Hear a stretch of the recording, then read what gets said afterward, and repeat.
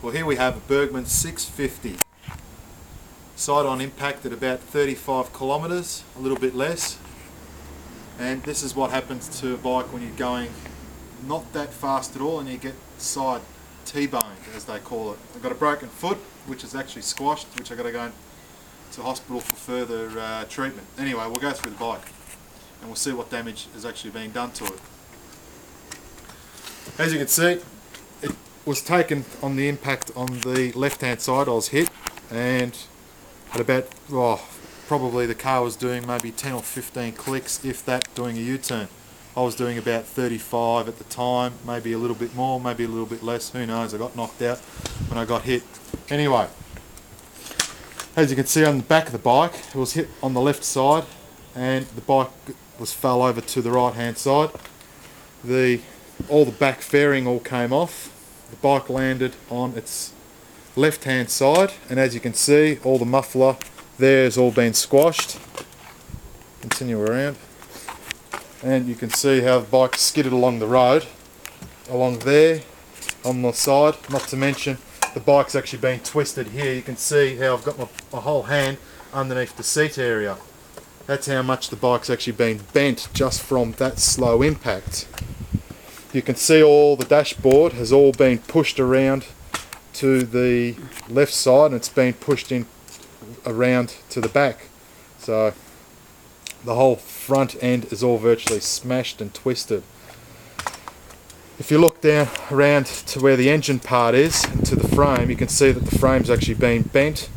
All the fairing and all the guards and everything have all been broken off. If you keep going around to the front where you got the mirrors, all the mirror has all been smashed through there. All the plastic part has all the fairing and light and all that has been busted off as well. Front guard's damaged. Continue around. Whatever that piece is called. The windshield has all been scratched as well. Apparently they're very strong windshields, and obviously it didn't break it on the impact, so it's just been scratched.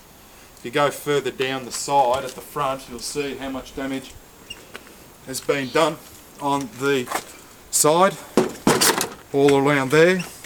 You can see from the side impact, this is where she hit on the side of the motorbike when she was doing a U-turn. Now, it's virtually all been bent in. It's all been pushed in, including the radiator, which is just underneath there, has all been damaged and has all been bent as well.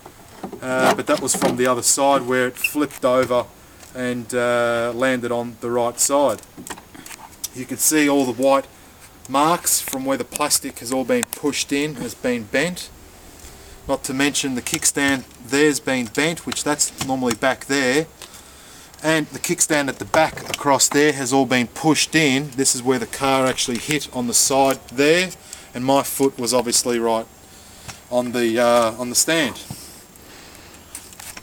You can see via that how much damage was actually done to the bike. The whole bike's been twisted at the back and at the front. If you come further around to the back, you can see the kickstand here. Now I'm pushing down on the kickstand, and the kickstand's not even wanting to go down. That's how much the kickstand's actually been bent and the force of the car hitting the bike.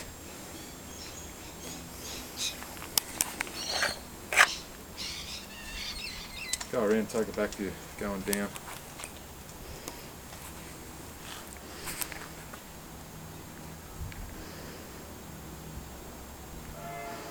Walk back, walk back, walk back, walk right back.